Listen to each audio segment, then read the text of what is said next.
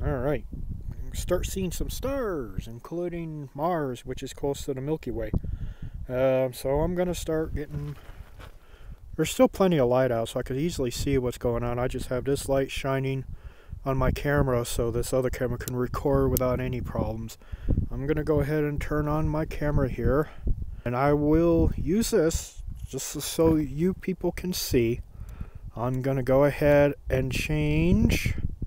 Alright, there's my white balance. I got it set 3800 Kelvin. As you can tell, it's set. I'm going to bump up my ISO. Alright, I'm going to go again about 6400. And I will go to bulb mode too. Bulb. Now this is set at bulb. I'm going to double check to make sure my lens is at f2.8. I'm going to double check, make sure the focus is right. Proper. My lens is set. Now, with the bulb, since I'm going to be shooting with this lens for 35 seconds, since it's a 14mm on a full frame camera, I have to go to bulb. Bulb mode. Anything over 30 seconds has it be bulb mode. For me, for a Canon, and I recommend using it if you have a Canon, it'll work for most Canons, is Magic Lantern. It's freeware, free software. It's not recommended by Canon themselves to load it on because it's an additional software onto your camera. I can't guarantee anything.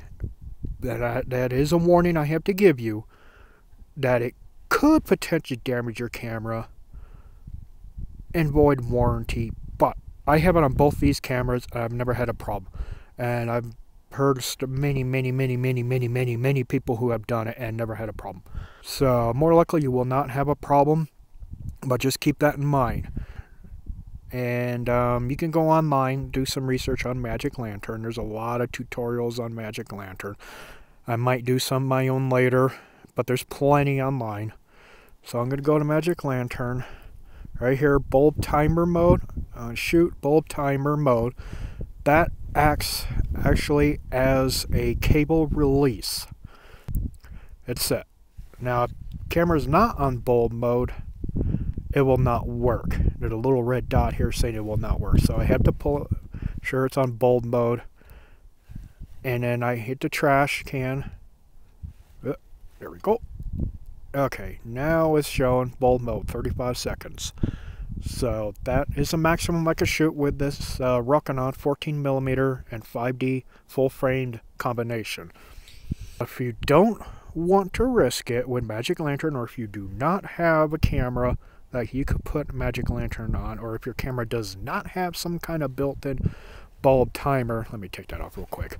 Bulb timer, you would need a cable release if you're going to go over 30 seconds. But every camera, without having to go to bulb mode, will do 30 seconds. And most cameras, you're not going to need to go over 30 seconds for shooting the Milky Way.